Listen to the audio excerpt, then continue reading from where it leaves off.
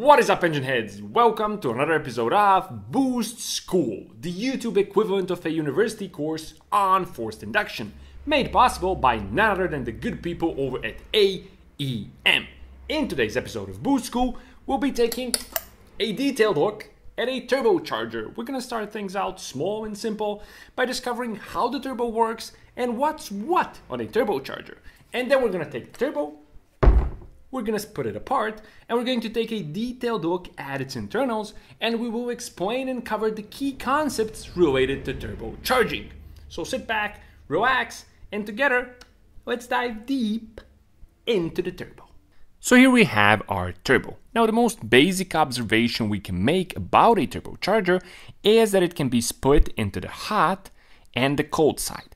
The hot side houses the turbine wheel and the cold side houses the compressor wheel.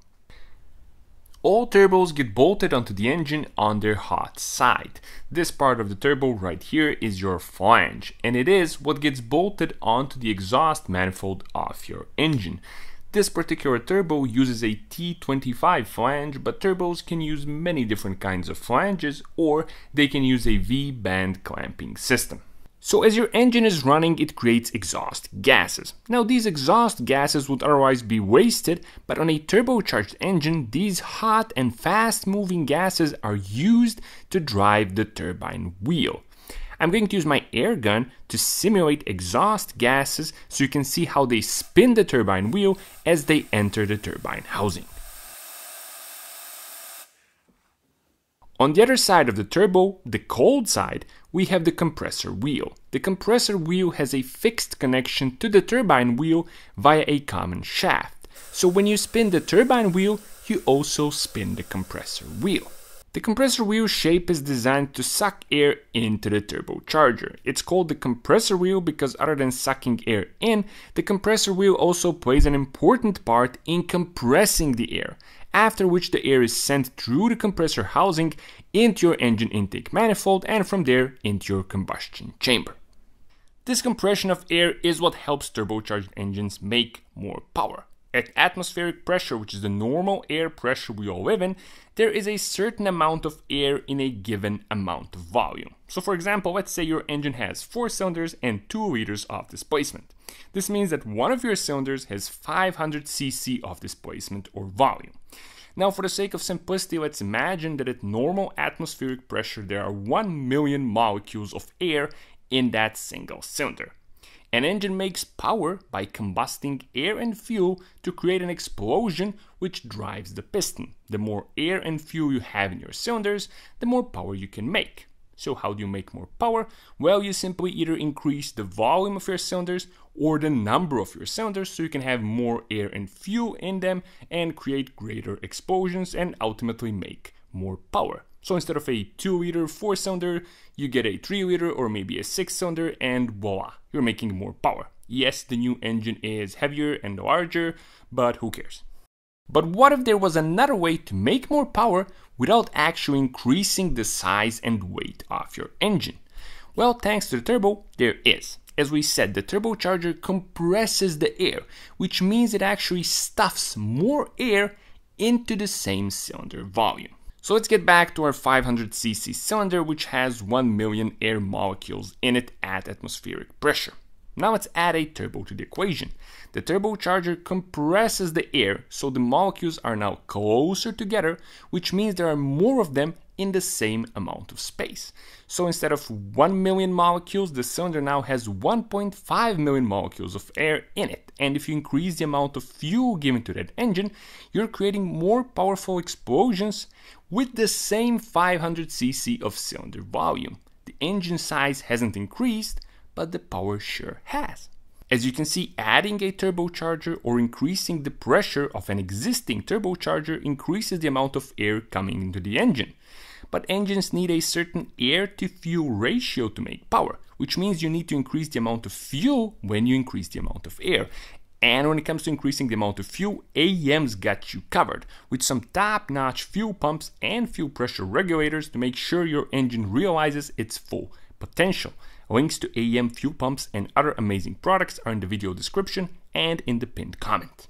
So the turbo compresses the air, it increases the pressure of the air, and this leads to the natural question of how do we control the amount of pressure that a turbo generates? How do we ensure that the turbo doesn't compress the air too little or too much?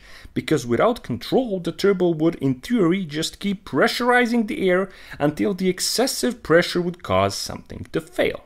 Enter the wastegate. This is what controls the amount of pressure created by the turbo.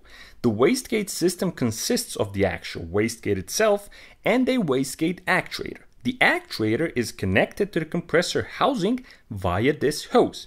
This means that any pressure created by the compressor is also exerted onto the actuator through the hose. Inside the actuator we can find a diaphragm and a spring. Once the pressure gets strong enough to overcome the resistance of the spring, the actuator will move from its resting position, and because it's physically connected to the wastegate, it will open it. Again, let me demonstrate using my air gun to simulate pressure generated by the compressor wheel so you can see how pressure opens the wastegate. Once the wastegate opens, it allows exhaust gases to escape before they actually reach the turbine wheel. This means that the turbo slows down and stops building as much pressure. The system that you have just seen is an internal wastegate, meaning that it's a wastegate that's a part of the turbo itself. But turbocharged engines can also have external wastegates which are separate from the turbo. I will cover differences between these two in one of my future videos. So we keep saying how the compressor wheel increases the pressure of the air. But how does it actually do that? To properly understand how the turbo builds pressure, we must take it apart.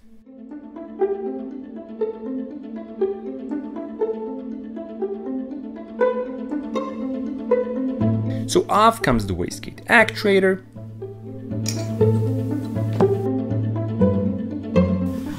The compressor housing. And finally the turbine housing, until we are left with nothing but the turbo core or cartridge. So this part of the turbo housing and this plate of the cartridge play a key part in pressurizing the air. When these two parts come together, they create the diffuser. The diffuser turns the turbulent and fast-moving low-pressure air coming off the compressor wheel into slow-moving high-pressure air. To understand how it does this, we have to take a look at the ideal gas law. Now, I won't bother you with any formulas, and the only thing you have to know from the ideal gas law is that gas pressure and volume are inversely proportional. This means that as volume decreases, pressure increases, and vice versa.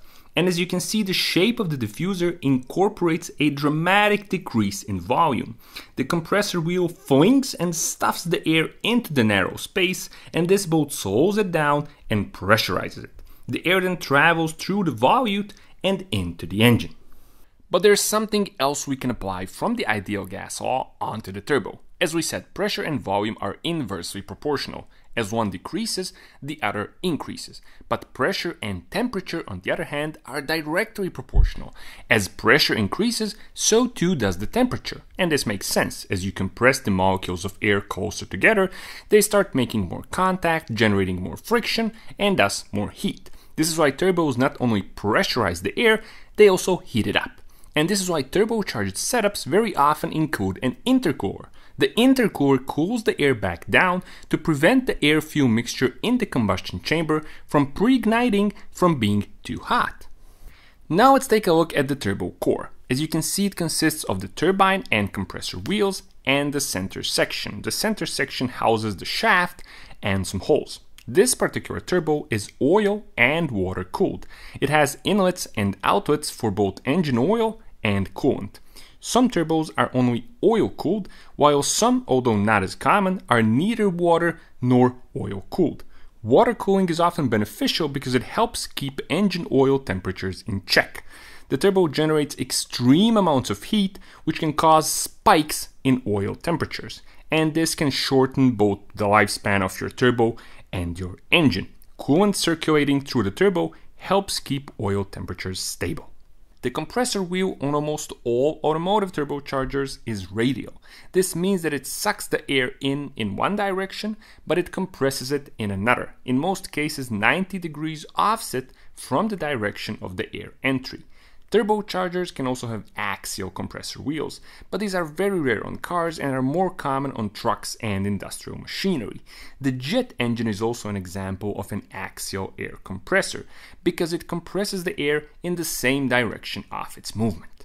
Inside the turbo core, we can also find some bearings. A turbocharger has two types of bearings, ones that control the radial movement of the shaft and others that control the axial movement of the shaft. The bearings that control radial movement can either be journal bearings or ball bearings. Ball bearings can be beneficial in the sense that they can offer lower friction and faster turbo spool-up times. However, journal bearings are also adequate for a very wide range of applications. The bearings that control the axial movement of the shaft are called thrust bearings. The turbo can actually be seen as a simplified version of a piston engine, because the turbo shaft, just like the crankshaft, has two types of bearings. You will notice that I haven't disassembled the turbocharger any further and that I have not removed the compressor and turbine wheels from the cartridge. I actually have a very good reason for this. Turbochargers spin at extremely high RPM, often in excess of 100,000 RPMs, and some turbos even reach speeds of 250,000 RPMs. This is why it is absolutely critical to have the turbocharger properly balanced. A turbo is dynamically balanced by being spun on a machine at operating RPM. The machine then determines where weight needs to be removed to achieve perfect balance. This is very similar to the process of dynamically balancing a crankshaft, and you can see dimples on your crankshaft where weight was removed to achieve perfect balance. The turbo is actually balanced with the core fully assembled, and this means that removing the compressor or the turbo wheels will distort the balance. And although you can mark the wheels and retaining nuts to try and return them into the same position, this is often physically impossible. You may get it close, but you will never get it back to the exact same position where they were, which means you are potentially reducing the lifespan of the turbo, and of course that's something nobody wants. So there you have it. This video was basically Turbo 101, and in our future videos we will keep diving deeper into the turbo with more detailed analysis of all of its components, including different compressor wheel designs, wastegate types, bearings, and much more. I hope you enjoyed this video and found it useful and informative. As always, thanks a lot for watching, and I'll be seeing you soon with more fun and useful stuff on the D4A channel.